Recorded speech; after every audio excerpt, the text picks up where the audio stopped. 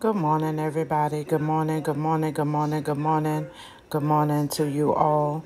As you all may know that my loved one was shot and killed over the weekend.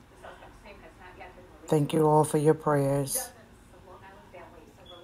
I can't sleep.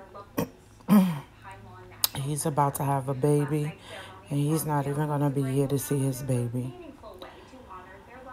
So I got up this morning, I started my dinner, I made baked chicken, white rice, and when I come from church, I'll figure out what type of vegetables I'm going to fix, if that is any. This morning, y'all, I just took a little bit of the rice that I made and took some salmon out of the freezer and some grape tomatoes and onions, y'all. And I'm just going to eat me a little bite to eat. I hope y'all have a great, wonderful Sunday. And be safe out there, y'all. Peace.